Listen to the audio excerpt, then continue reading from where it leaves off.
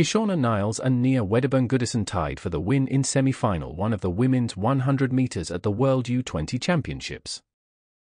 Clocking a time of 11.39, Vu Jingqi was third in 11.49. Alana Reid dominated the second semi-final of the women's 100 meters in 11.44 seconds.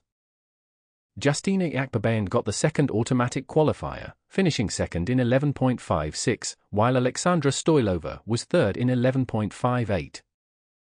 Chelsea Kadiri finished really well to take the win in the last semi-final of the women's 100 meters in 11.52 seconds. Adija Hodge was 2 ND 11.59s and Olivia Lundberg third in 11.72.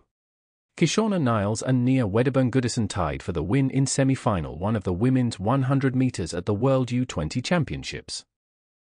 Clocking a time of 11.39, Vu Jingqi was third in 11.49. Alana Reid dominated the second semi-final of the women's 100 meters in 11.44 seconds.